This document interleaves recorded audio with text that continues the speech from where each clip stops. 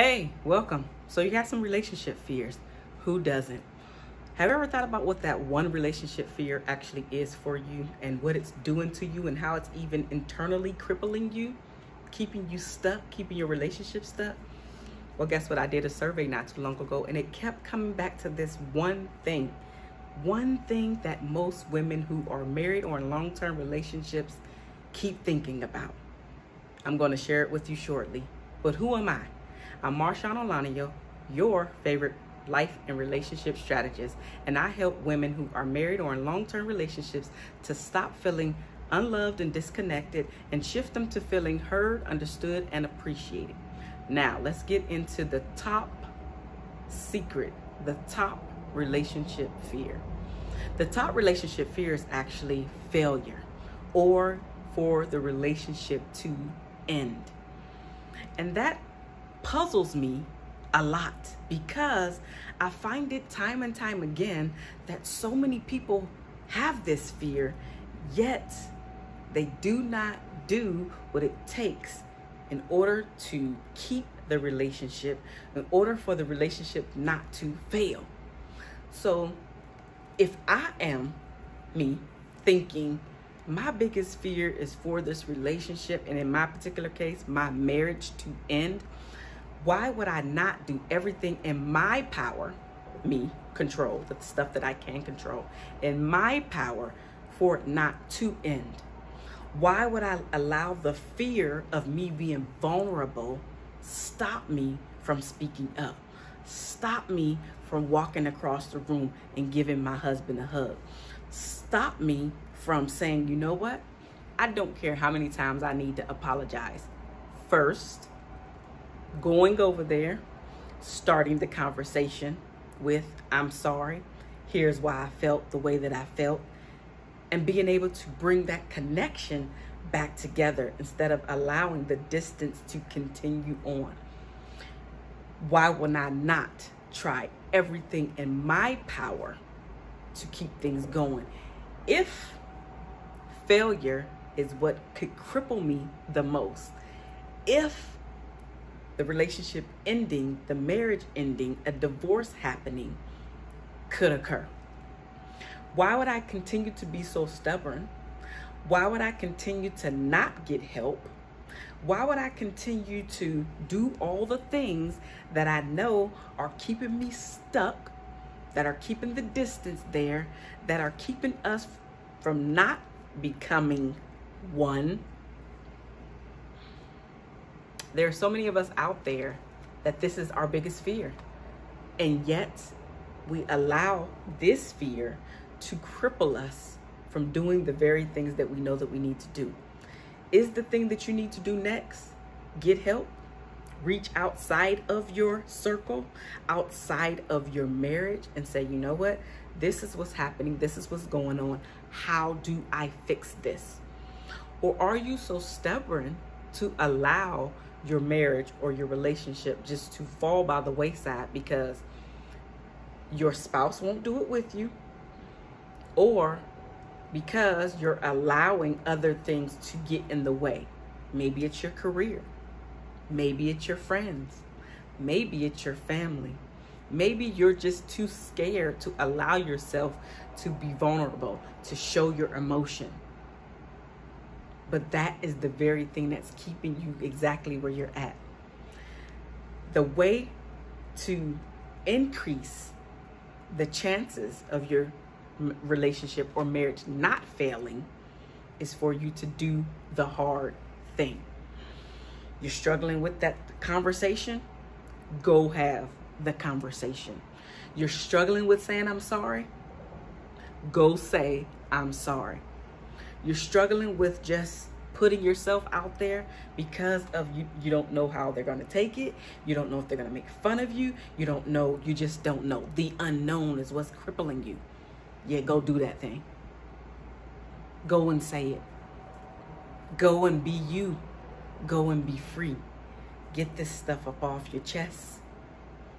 Because again, if it is me who is fearing my marriage failing, a divorce occurring, Why would I stop doing the very thing that could get me over the hump?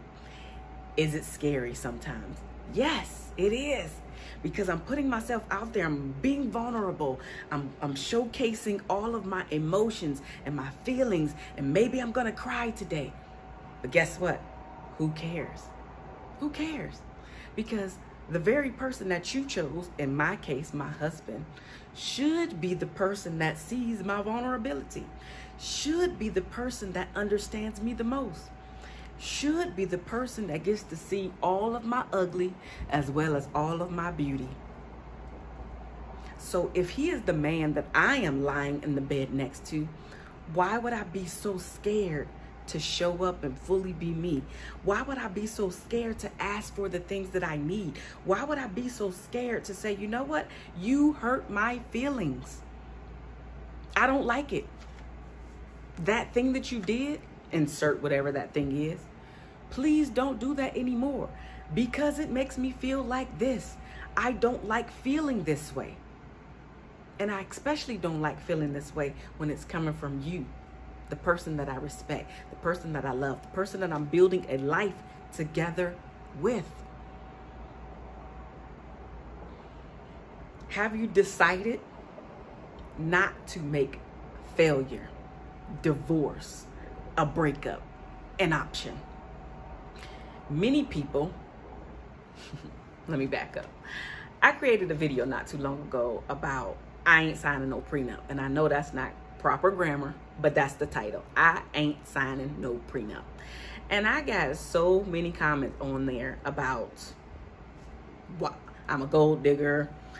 That's why I'm not getting married. All of them, not to throw any of you lovely men under the bus, but all of them came from men. It's not a big deal for me because divorce is not an option. If I was getting abused, okay, divorce would be an option. To me, my big thing is cheating. So if I'm getting cheated on, divorce is an option. But by and large, in my household, divorce is not an option. So when we have divorce on the table, when we have breakup on the table, when we are signing prenups, this is my opinion, when we're signing prenups, you are putting divorce as an option on the table. So I ain't signing no prenup because divorce is not an option in my household. It doesn't make me a gold digger. It makes me say that divorce is not an option. Somebody even called me a bitch on there. It's not because I'm a bitch. Divorce is not an option in my household. It's not because I want your money. Divorce is not an option in my household. Just like you putting up with my stuff, I'm putting up with yours. Divorce is not an option. And because it's not an option, I'm making sure that everything that I have control over, I am doing. Reading the books, talking to the coaches, talking to the counselors, right? Looking for other courses because somebody knows some more stuff than I do. Speaking to couples and elders that I respect that are already at a higher level in their marriage, because if you don't remember, this is the second year for me, but it's also my second marriage. So I don't want it to end in divorce. I want to do everything that I can in my power to make sure this one works out for the long haul. This is why I'm here. So you do not have to become a part of the statistic like I was.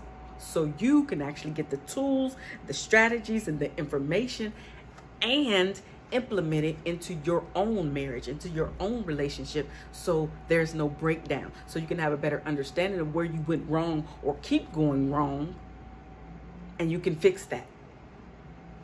Because all the information that you need is either in somebody else's head, i.e. mine, coach, counselor, therapist, in a book, in an online course, or in a seminar or conference.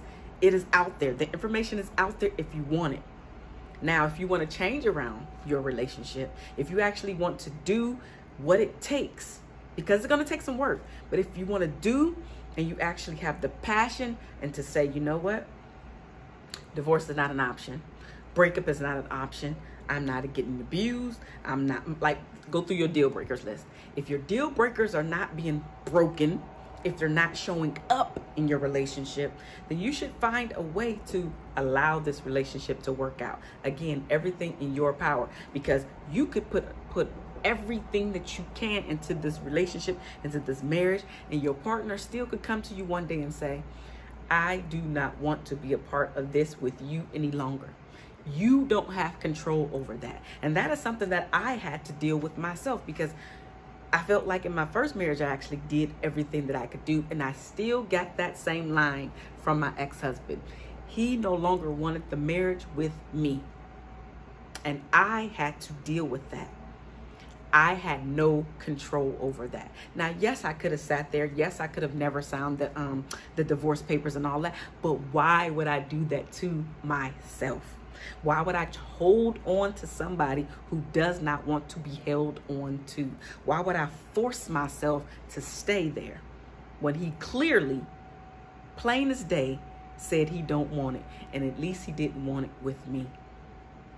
So I'm asking you, are you ready to not fail? Are you ready to deal with everything that is showing up ugly in your marriage, in your relationship, and switch it and change it all around? If you are ready, if you're serious about doing the work and moving your relationship to the next level, again, it is going to take some work, but if you are ready to move to the next level, then make your appointment. Go to my website, www.marshauno.com. Sign up, make your appointment, and let's get this thing fixed. Let's start working on this thing so you too can have a happier marriage or a happier relationship. Again, I am Marshauno, your favorite life and relationship strategist, and I help women that are married or in long-term relationships stop feeling unloved and disconnected and shift them to feeling heard, understood, and appreciated. I love you guys. If you made it this far, give me thumbs up or give me a like, and of course, subscribe. Bye now.